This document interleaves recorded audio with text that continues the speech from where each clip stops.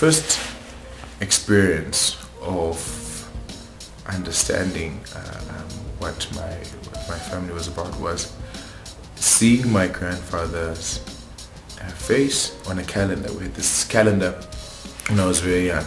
I think this was the 81, 82 edition, but I was a little boy, and and it was a calendar that had all of the Rivonia trialists on it. I grew up in a community of heroes, so it was cool, but it was the norm because everybody was a freedom fighter in my early life. You know what made the freedom fighters and their kids' lives great? It was a cause.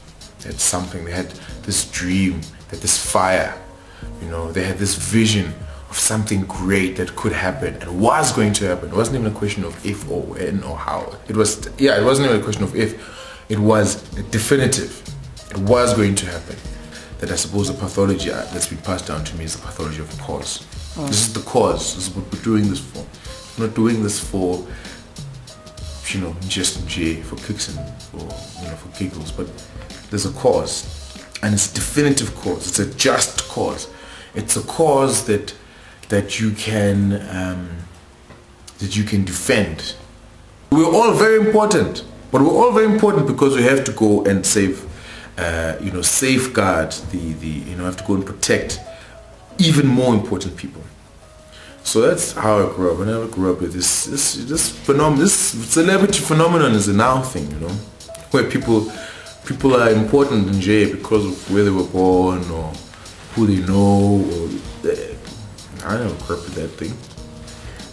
The idea for me that this guy, Gandhi, can say, I'm going to change my country simply by the things I do.